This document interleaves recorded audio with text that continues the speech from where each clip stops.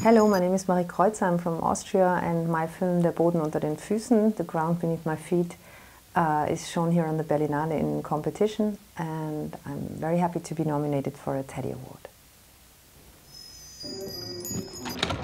Wiedersehen. Schönen Tag noch. Gleichfalls. Die haben mich in den Wahnsinn getrieben. Wenn die zu transpirieren anfangen, dann kriege ich immer die Krise, ey. Du hast hier wirklich alles gemacht, Junge. Ich kann hier 2/3 der Belegschaft halten. That was you. Du hast hier meinen Job gemacht. Zum Jahreswechsel bist du Associate Principal. Dann Sydney. Browning machen wir gemeinsam. Das wird eine Riesensache für uns. Bitte haben Sie noch einen Augenblick Geduld. Sie werden sofort weitergeleitet. Frau Wingstein? Ja, grüß Gott, Herr... Moore, heutige Bezugspflege. Die Verlegung war problemlos. Ihre Schwester ist ansprechbar und wird gerade untersucht. Ich kann Sie durchstellen, aber erwarten Sie noch nicht zu viel. Ja, Sie wissen ja schon, wie das ist. Ja, ja, ich weiß. Die Kollegin mit den Anrufen im Lola? annehmen. Ich bin gleich Bleiben da. Sie einfach in der Leitung. Ich habe dich nicht finden können. Es ist 16:08 Uhr. Ja? Der Conference Call. Bitte Lola, alle sind in der haben Sie noch Leitung. einen Augenblick Geduld. Sie werden sofort... Hello and welcome to the 33rd Teddy Award. I'm Hannah Congdon and I'm here talking to director Marie Kreutzer to discuss her film The Ground Beneath Her Feet. Hi Marie, thank you so much Hi. for talking to us today. Okay, you're welcome. I wanted to start by asking that because the film is written and directed by you, so where did the idea come from and how did it come to you? The film has many origins. I had an aunt who was schizophrenic, like the sister in the film, that inspired me. I was doing research about schizophrenia all my life, but not knowing it, and I think at some point it was clear that I would someday write something about it or make something with that, with these special experiences that I had with a mentally ill person. And the other origin was my stepsister worked as a business consultant, and we were at about the same age, but our lives were so very different. I was a film student at that time, and she was based in London and traveling a lot and making money, and just she from the outside it all looked so perfect, and I wanted to know more about what she's doing. And then I made a documentary about her, but it was not easy because it's not possible to film anything work-related, really. It's all confidential. So I think it was already clear that I would do something fictional someday. So these two origins, at some point that I don't really remember, became one story or one constellation. And I think what really interested me was the darkness in every one of us, and how much we are willing to see of it, or how much we are able to admit that there is something inside that we might not be able to control. And then also our constant fear of not being perfect on every level, our constant struggling for perfection and optimizing our lives. Yeah. And has your sister seen it, the film? My stepsister, she's not my sister, we were not so close, Okay. but she was here for the premiere because she helped me a lot with the screenplay. She's not a consultant anymore, but she knows everything about it, so she really helped me very much. She read it several times and gave me a very exact feedback, and she also saw the film in the editing process to tell me if everything was like exact or if we could still change something for maybe not for the better, but for the more correct. Yeah. And how did she find watching it, if it was based on sort of similar experiences to what she'd had? Yeah. First she just told me two little things that she found not exactly correct, and then she said, but the main thing was that I was so happy to not be doing this anymore. She said it brought her back instantly.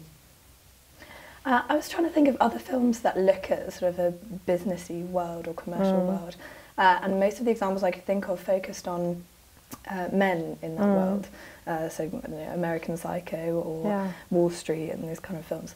And I actually realised that it was quite rare to focus on a woman in that business world. I wondered why do you think that is, and why did you want to do that? I never even really thought about that, because Lola was always, she was there from the beginning. I saw the character very clear from the beginning, and it was clear, I never even thought about her being a man. Maybe, or I guess it's because I'm a woman myself, and I always feel more capable of describing a woman's character, maybe, I don't know. And then, of course, I was also interested in the special difficulties of women in such a male-dominated field, as of course most business fields are, but and about the question of her having to be more manly than a man, or I don't know. All these issues certainly played a role. And I wondered, was the sort of scenes that were particularly misogynistic, were they based on experiences of women that you actually spoke to, or of your stepsister? No, but when I talked to her about it, no, I think I came up with the idea because there was only a scene where a colleague of her, or not from her, but a man from the company she worked for, asked her out for a drink, and she said yeah, and it was about how would she have reacted in a situation like this, and she said it was absolutely not okay to say no. It should when a business partner is asking you for a drink and says let's discuss this in a bar or something, she would have been she would have had to go with him. That doesn't mean she would have been forced to say yes to everything, but she couldn't say no, I won't discuss this at this point, or go there or go there. So and I think this made me think it further, or take it further to that scene where that male client is really sorry, I'm a little bit tired now after lunch and looking for the words. Well, it led to that actual scene at some point. Yeah, because I was actually in the cinema yesterday. There were quite a lot of women in the audience. There were quite a few intakes of breath at a few scenes in the film, and I just wondered if they were actually based on truths. No, not necessarily real scenes that she told me about, but of course every woman knows situations like this and has heard of situations like this. So it was clear to me that I would have something like that in the film. But it was even more interesting for me when my stepsister said that it was basically not allowed to say no to something like that. Yeah, which is also based on this like rigidly heteronormative structures. Yeah. Yes. And do you think that there is any space for or openness about homosexuality within the No, I don't think so. world? Maybe it's like in politics. Of course, maybe there are a lot of people who are homosexual, but they wouldn't be open with it. That's the thing. I think it's not in what happens behind closed doors. Nobody cares, but consultants, and that was also something on another level, which was a lot of work in the costume design. They always have to be cleaned up, but not too not take too much attention, not sexy, not beautiful, not looking rich. They always have to look very clean and very conservative, and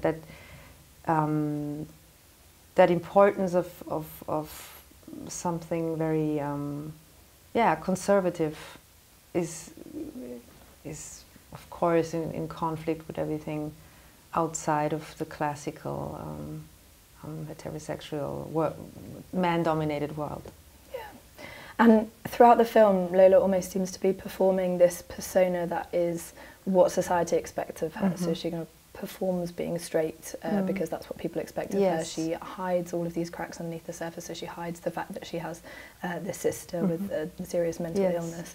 I wondered if part of the fact that she starts to unravel is slightly because she loses the sense of what is her own reality and what's the reality she's built for society to expect. Is that how you saw it as well? Yes.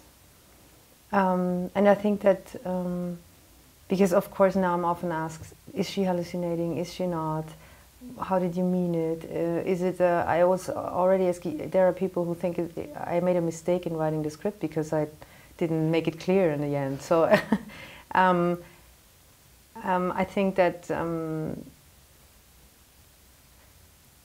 what we see and hear is not the truth, it's just our own,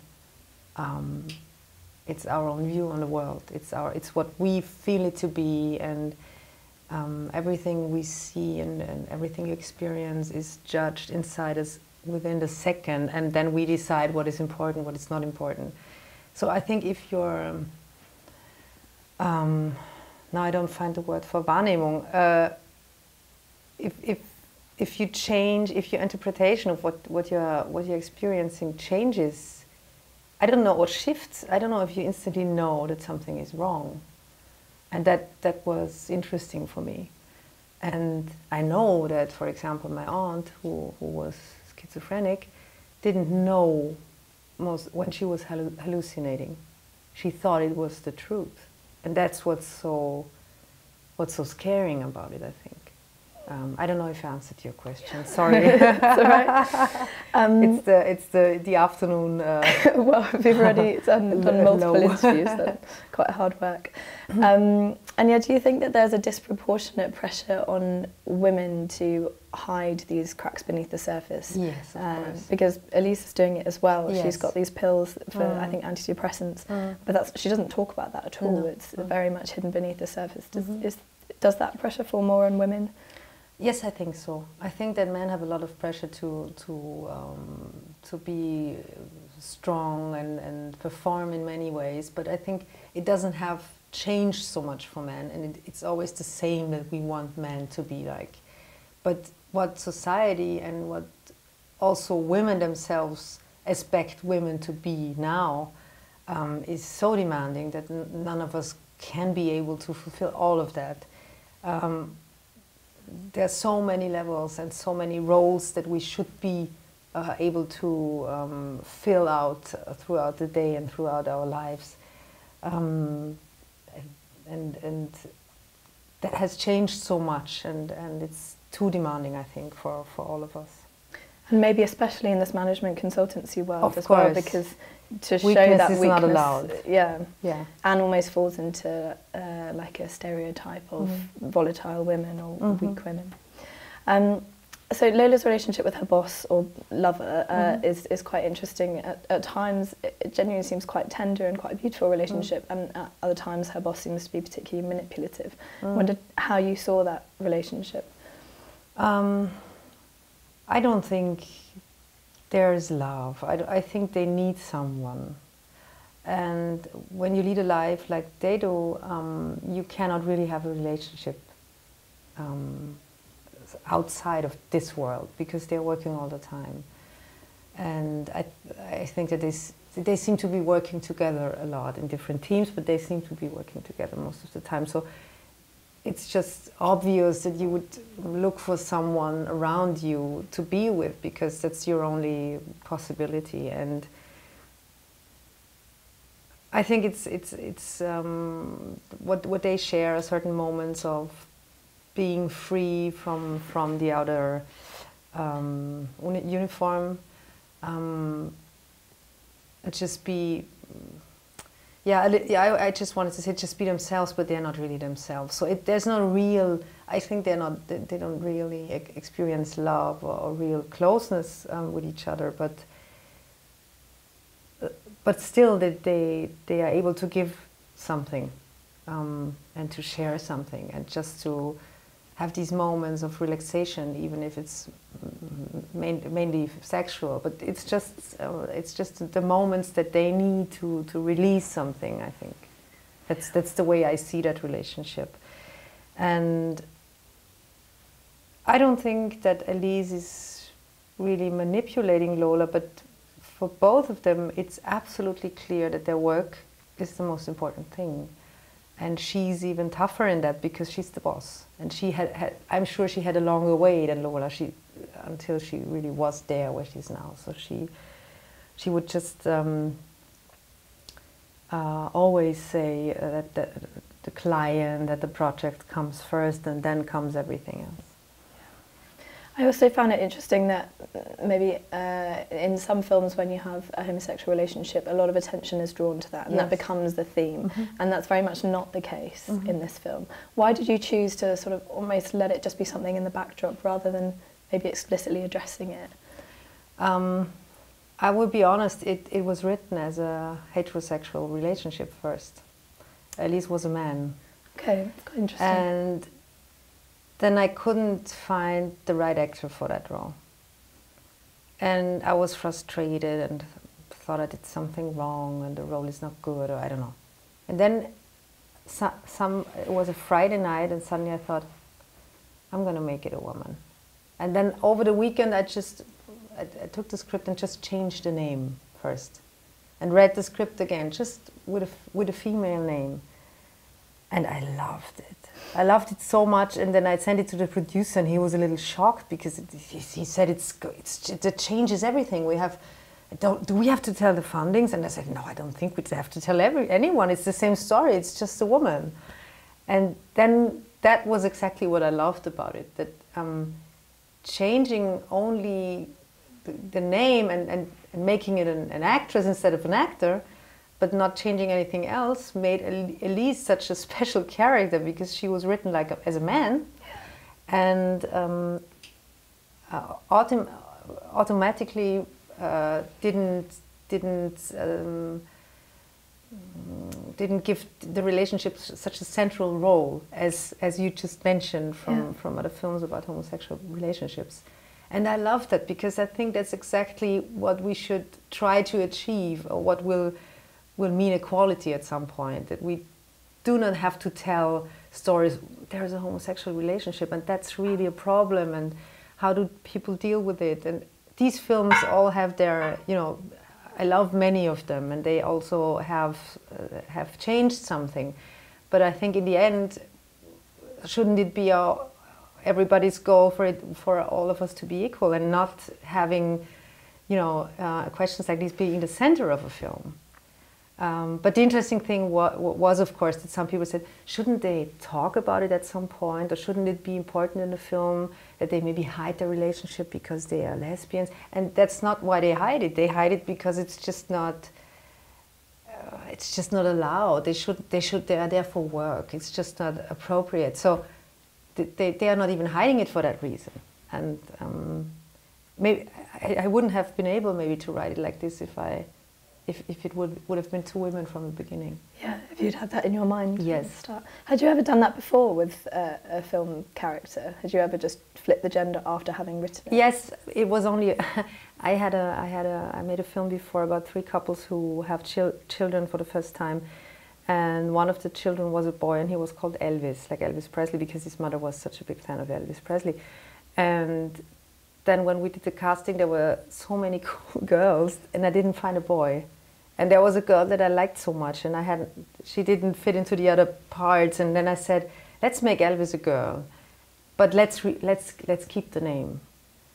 And people, again and again, people come to me and say, because in German we say, in Austria we say, we don't just say Elvis, we say die Elvis. Always say the article, and people always come to me and say, the Elvis, it was great. That's maybe. And in the future, would you ever write a script and sort of just do it purely gender blind? So just not have any genders on the characters and then see what happens in casting? That's a good idea. I haven't thought about it yet, but I could imagine doing that. It sounds good. And I just finally wanted to ask, there is a point in the film where it seems like it could tip almost into being a thriller. And actually it restrains itself. It ends up being much more measured and this sort of, much calmer analysis of female psychology. Why did you want to sort of rein it in almost in that way rather than let it go full-blown sort of psychological thriller? We were all tempted again and again in all of the departments to make into the genre, like making things a bit more dramatic, the light, the costumes, even then afterwards in the sound mixing. But I didn't want it. I wanted it to be a drama, and only with some elements of the thriller, just to like make you feel that something might not be like it should be, or you know, it's just like little hints for me into some to bring you on another level, or to make you be doubtful about what you see. Maybe that's what I wanted. Maybe that's the right way to answer it. Yeah. Thank you so much for talking to us today. Thank you. And I hope you can make it to the Teddy Award party. I hope so too. Yeah. Thank you.